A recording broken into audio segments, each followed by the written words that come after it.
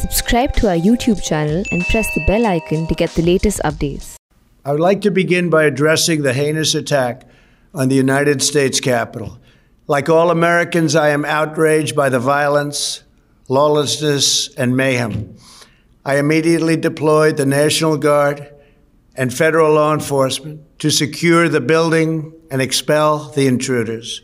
America is and must always be a nation of law and order.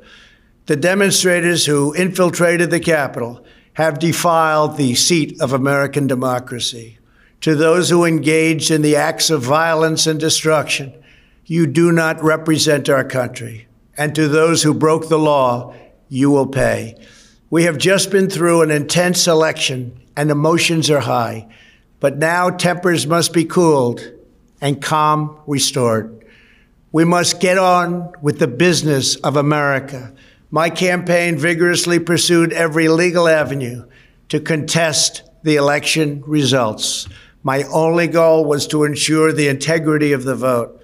In so doing, I was fighting to defend American democracy. I continue to strongly believe that we must reform our election laws to verify the identity and eligibility of all voters and to ensure faith and confidence in all future elections. Now Congress has certified the results. A new administration will be inaugurated on January 20th. My focus now turns to ensuring a smooth, orderly, and seamless transition of power. This moment calls for healing and reconciliation. 2020 has been a challenging time for our people. A menacing pandemic has upended the lives of our citizens, isolated millions in their homes, damaged our economy, and claimed countless lives. Defeating this pandemic and rebuilding the greatest economy on earth will require all of us working together. It will require a renewed emphasis on the civic values of patriotism, faith, charity, community, and family.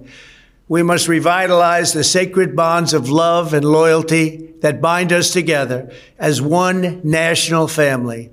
To the citizens of our country, serving as your president has been the honor of my lifetime. And to all of my wonderful supporters, I know you are disappointed, but I also want you to know that our incredible journey is only just beginning. Thank you, God bless you, and God bless America.